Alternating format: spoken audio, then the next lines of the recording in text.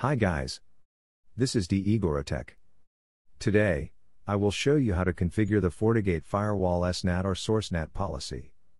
Also, I will show you how the failover works. Make sure you check the previous parts of this video for you to get along. SNAT is an abbreviation for Source Network Address Translation. It is typically used when an internal or private host needs to initiate a connection to the Internet. It changes the private IP address of the source host to a public IP address.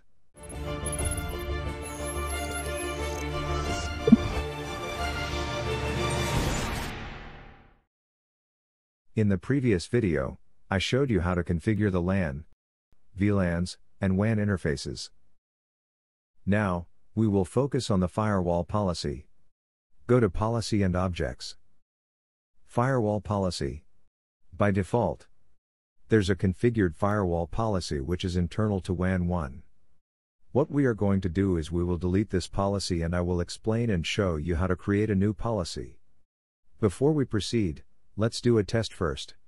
Since we successfully configured the WAN interfaces, then this device should be able to access the Internet. We can verify that by opening the CLI console. Run the command execute ping 8.8.8.8. You can see this device is connected and can access the Internet. However, if we test from the device connected to this FortiGate LAN, we cannot access or even ping the Google DNS. This is because there's no configured policy or source network address translation configured. To create a policy, click on Create New. For this first policy, we are going to allow this admin or internal network to access the Internet via the WAN 1, which is our primary WAN link. Since this is for the admin policy, then we are going to give a name of admin to Internet to make it simple. For the incoming interface, we will choose the admin or internal. You can verify by checking the IP address and also the interface members. You have the option to directly edit here if you want. Click on it to select.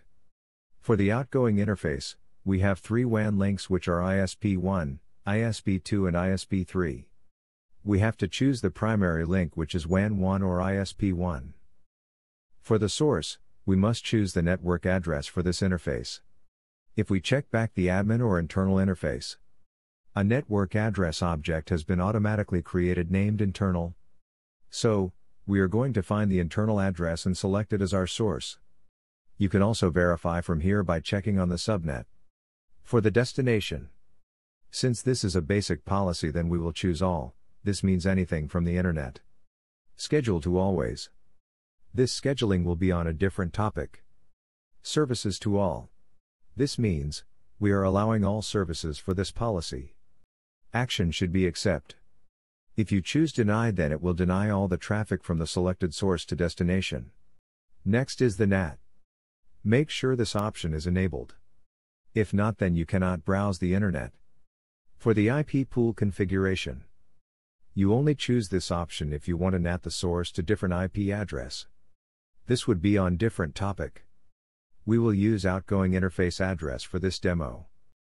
Next is the security profiles. For this security profiles, you can find all these options on security profile category. We will open in new windows so that we don't need to redo the policy. Here, you can view all the security profiles. For this demo, we will use all the default profiles. We will dive deep into this topic in a different video. We need to enable them one by one. Tick on it to enable. Now, expand the down arrow, then choose the profile you want to use. Again, we will use all the default profiles for this demo. To explain this briefly, the antivirus examines network traffic for viruses, worms, trojans, and malware. Web filter is the feature to control web traffic of firewalls by using block or allow action. This is where you block or whitelist websites. DNS filter blocks access to resolving known bad sites so you can't even get to them if they are part of a malicious network. Application control is where you monitor, block or allow applications on the devices connected to this network. IPS or intrusion prevention system protects against known threats including malware and underlying vulnerabilities. File filter provides the email filter profile with the capability to block files passing through a FortiGate based on file type. SSL inspection inspects the traffic for malicious content. Since this is all-to-all policy, then we need to enable all the security profiles available for better security. For the logging options, it's highly recommended to enable this option for log checking and troubleshooting purposes. We have two options. Security events records only log messages relating to security events caused by traffic accepted by this policy. Another option is all sessions, which records all log messages relating to all of the traffic accepted by this policy. Comments is optional. Make sure the enable policy is enabled, then click OK to apply the changes. We can now see the newly created policy. This is a very basic policy. This means, we are allowing all the internal network to access the internet without any scheduling, no restrictions, and allowing all services. Now, if you look at the bytes counter, it's 0 because there is no traffic running through this policy yet. Let's open back the command prompt. Hit the up arrow on your keyboard, then hit enter. Notice that we can now ping the Google DNS. Since we enabled the NAT, then we should be able to browse the internet as well. We can open a new tab and browse any websites. We can now browse the internet as well. Let's go back to the firewall policy. Again, notice the counter is 0. If we refresh the page, then we can see that we have now traffic running through this policy. This is the traffic for accessing the website and also the ping to Google DNS. Now, if you want to add more columns, click on Configure Table. Choose the available options you want to add. For this demo, we will add the ID. Now click Apply to save the changes. You can see the ID column which has been added. We can rearrange the columns. Hover your cursor into it, then click and drag where you want it to be. Notice the policy ID is 1. Now, for better security and for better management, this all-to-all basic policy must be avoided. It's always best to create a per-service policy instead. First is we will create a policy for HTTP and HTTPS traffic. Since we already have the created policy, then we can just simply clone and modify the policy. It would be very easy and very quick.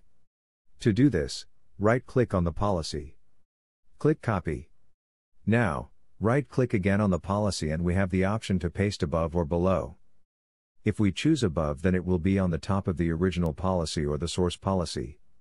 If you notice the policy ID, it's 2 because the policy ID is following the sequence from number 1 going up. So if we create another policy, then it would be policy ID of 3. Now, let's edit the cloned policy. Since this policy is for HTTP and HTTPS services, then we will give a name of HTTP, HTTPS for our reference. Everything will be the same except for the service and security profiles. Let's check first the service. We can use the search bar to search for the service. Click on HTTP and HTTPS to add. Next is the security profiles. We will enable only the needed ones and disable the unneeded profiles. If you cloned a policy, then you will see this in the comments. You can modify or remove the comments. Make sure to enable the policy, then click OK to apply the changes. You can create more policies for each service. We will do one more policy for the DNS. We can clone and modify again any of the created policies. Notice the policy ID is 3 as it follows the number sequence. Policy ID is also useful for troubleshooting. Now, we will edit the clone policy. Since this policy is for DNS, then we will give a name of DNS. Again, we will change only the service and security profiles. For the service, we will remove the HTTP and HTTPS and change it to DNS. Enable again the needed profiles and disable the unneeded ones. Change or remove the comments. Now, click OK to apply the changes. We can enable the policy from here. Right-click on it, hover your cursor to set status, then choose Enable. To rearrange the policies, hover your cursor on the 8 dots icon until you see the drag sign. You can now drag and drop where you want it to be. Since this is for DNS, it should be at the top. The policy role is top comes first. This means, the traffic will hit first the DNS and then goes down to HTTP, HTTPS. All the remaining services which we haven't configured or specified will pass through all-to-all basic policy. You can keep on creating per service policy and then observe this all-to-all policy. If no traffic hits this policy, then you can delete or disable this policy. To delete a policy, you can right-click on it, then choose Delete, or click on the policy to select and then tick Delete at the top. If you have a bunch of policies, then you can use the search bar to find a policy. You can also change the view by sequence. The default is Interface Pair View. I prefer this option since you can see the source and destination interface. Now, since we allow the admin or internal network to access the Internet, we will now proceed with the VLANs. We can allow this guest or server to access the Internet via WAN 1, WAN 2 or WAN 3. Since the process is all the same, for this demo, we will just allow this server VLAN to access Internet through WAN 1, which is our primary. We will do the same process again. We will clone and modify any of the running policy. For the server, we will just create the basic policy, which is all-to-all, so we will clone this all-to-all policy. We will give a name of server to Internet. For the incoming interface, we must change it to the server VLAN interface. You can verify by checking the IP address and also the VLAN ID, which is 100. The outgoing interface is our primary WAN connection, which is the WAN 1. For the source address, we must change it to the server's address. If we go check back the server VLAN interface, it automatically created an address object named server address. Now, look for the server address and set it as the source address. Remove the internal address because the source is the server VLAN interface. We must choose only the address which is within the same subnet as the source interface. The rest should be the same since this is all-to-all policy. Modify the comments if you want. Make sure to enable the policy, then click OK to apply the changes. You can now see the newly created policy, which is server to WAN 1. You can do the same process for the guest or if you have different LANs or VLANs configured. Since we have policies for admin to WAN 1 and server to WAN 1, what we are going to do now is create also policies for WAN 2 to back up WAN 1 in case it fails or has some issue. We will create only all-to-all policies for this demo just to show you how the failover works. We will clone again any of the current policies. We can give a name of admin to Internet backup for our reference. No need to change the incoming interface since this policy is for the admin or internal. We will only change the outgoing interface to WAN 2, which is our backup WAN connection. The rest would be the same. Modify or delete the comments. Enable the policy, then click OK to apply the changes. We have now the policy for admin or internal to WAN 1 and also policy for admin to WAN 2. Next is the policy for server to WAN 2. Same process again. We will give a name of server to WAN 2. Everything would be the same except for the outgoing interface. We need to change it to WAN 2, which is the backup connection for WAN 1. Modify or delete the comments. Enable the policy, then click OK to apply the changes. We have now the policy for server to WAN 1 and server to WAN 2. Now, we will test the failover. Assuming the WAN 1 has some issue or down, then the WAN 2 should take over all the traffic since we created also the policy for it. Before we proceed, we will open the command prompt to monitor also the connection to the Internet. We will do a continuous ping to Google DNS. You can see the connection is stable. I already turned off my Wi-Fi so that we will use only the LAN which is connected to the FortiGate admin or internal port. Now, let's disable the primary connection, which is the WAN 1. To do this, right-click on it. Hover your cursor to set status, then choose Disable. Notice that the ping to the Google DNS is still going through. This is because we configured WAN 2 to be the backup and also created a policy for it. We haven't even encountered any request timeout during the failover. If we go back to the firewall policy, you can see the yellow exclamation mark. If you hover your cursor onto it, it says that the policy has some issue, which is the destination is down. This is because we shut down or disabled the destination interface, which is the WAN 1. If you notice the admin to WAN 2 policy, it has now some hit counts. This is because the traffic is now going through this policy.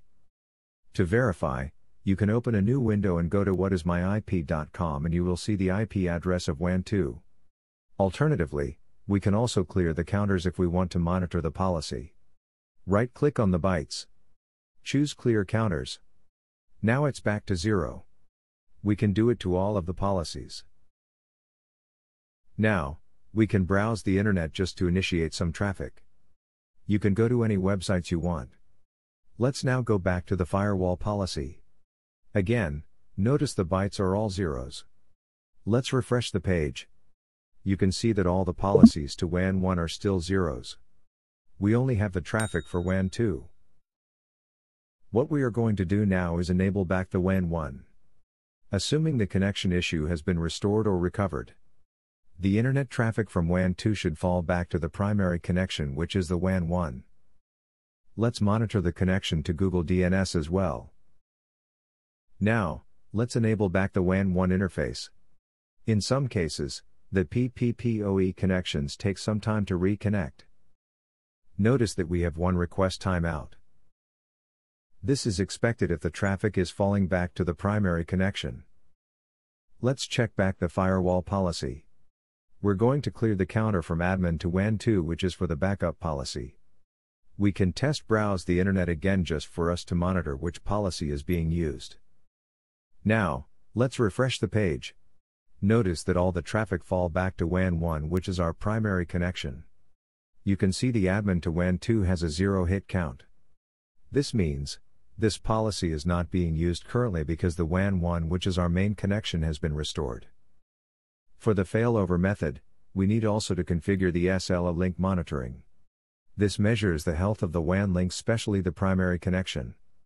That would be on different topic, or you can check the link on the description below. Well, that's all for today's demonstration, and I really hope you liked this video.